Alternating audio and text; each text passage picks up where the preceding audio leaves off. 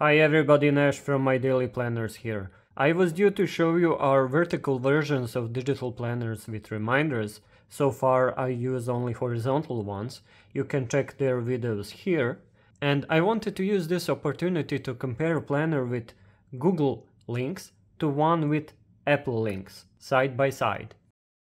The one with Google links uses Google Calendar's feature for setting reminders, so you're required to have that app, but not to use it or to know anything special regarding it. On the other side, the one with Apple links uses Apple Calendar and Shortcuts app, which are both native apps that come with every iPad, iPhone, Mac and Watch. If you want to see how to precisely set up each of these planners, check the links in the description, as in this video I will only compare these two.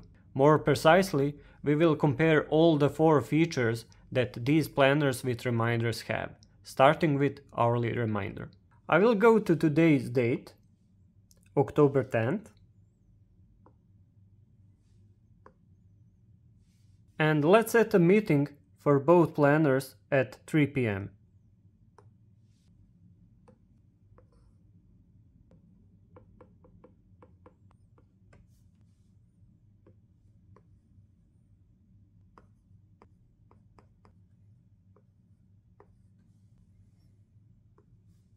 Copy the writing.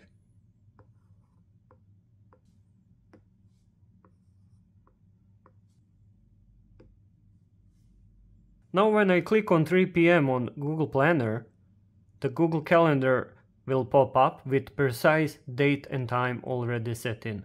The only thing I need to do is to paste a title. Optional is to set the time when you want to be reminded. I will set it to be at time of the event and click Save.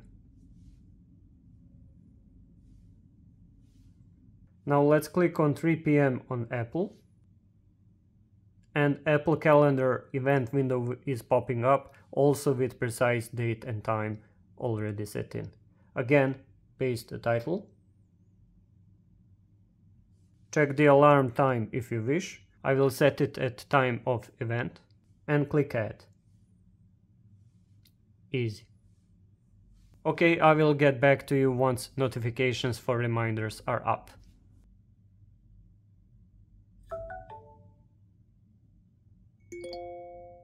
Both iPads are showing notifications that we set through digital planners, one in Google Calendar, the other in Apple Calendar. Now let's compare the all-day event features on both.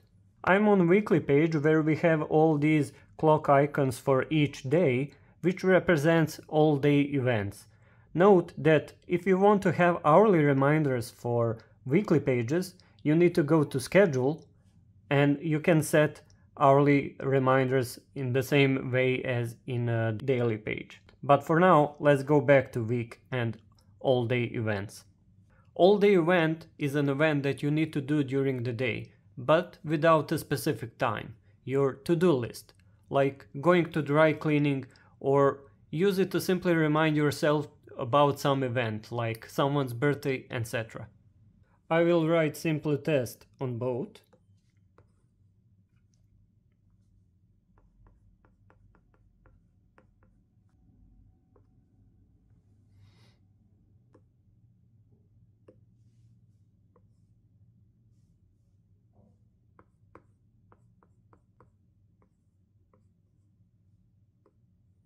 Copy this.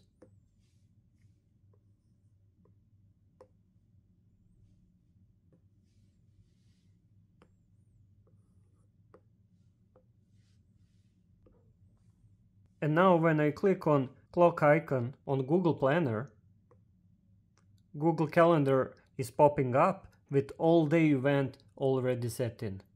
Paste the title. And I will leave the window open for a bit. Now let's do that on Apple Planner. Apple Calendar event window is popping up, again with all-day event set in. Paste the title. And here are some differences between the planners. On Google Planner, event window popped up on side like a floating window, while on Apple Planner it popped in the middle. Apple Planner is always showing the event window like this, while on Google version there are two options. I will close the event window and separate Google Calendar app like this. Go back to GoodNotes, and now when I click on clock icon again, event window is popping up in the middle. If you prefer to get event window as a floating window, you need to drag Google Calendar app like this,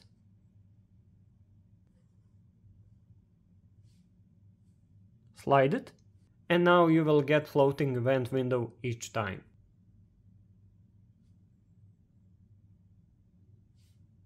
This is not possible with the Apple version, as it will always show the event window in the middle, no matter what you do.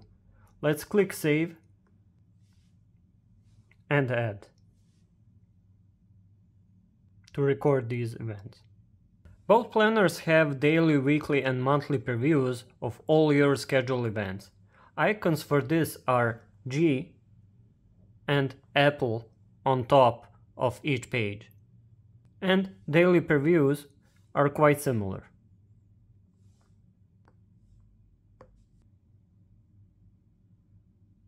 But things are different for weekly and monthly previews.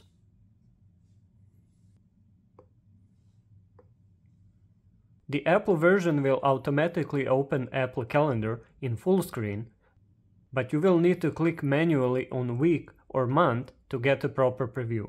And Google version will automatically open corresponding page, your week or month, but if you previously set Google Calendar app as a floating window, then you will need to manually expand the app to see better. These limitations are set by apps and iOS, so we hope that we will be able to improve this feature in the future. Now let's check the last feature, the agenda preview.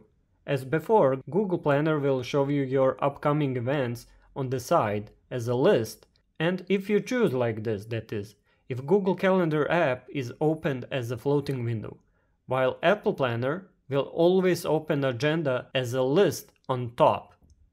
Not that clear always, but this is just how agenda preview works with Apple Calendar.